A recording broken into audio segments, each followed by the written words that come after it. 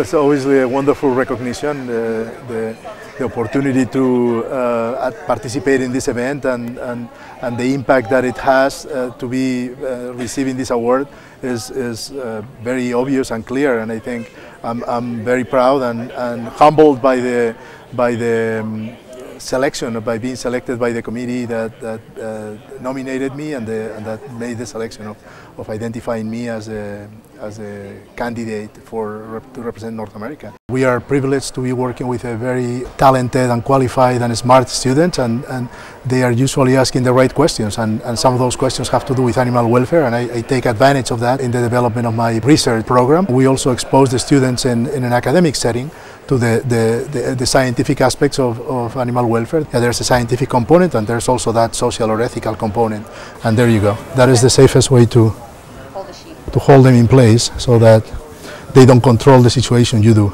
My driving force is to expose the veterinary community to the modern scientific discipline of animal welfare, to not so much move away, because I think we have already moved away from the concept of the veterinarian's role being limited to restoring health, but to continue pushing that interest further and try to not only just meet the needs, but actually go beyond and offer animals opportunities for them to explore their environment, to engage with their environment. And I think definitely, especially at Western, a lot of people are very concerned about welfare, both in food animals and in research, but we understand the necessity of that, but I think we all want to contribute to, helping animals feel comfortable when they're going through these things.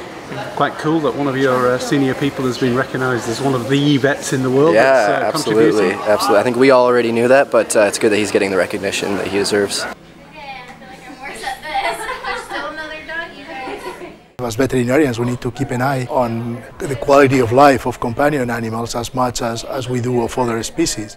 Anything from obesity problems, animals that are isolated, that spend the day by themselves with no contact with human or other animals. I have done work with therapy dogs, and research particularly.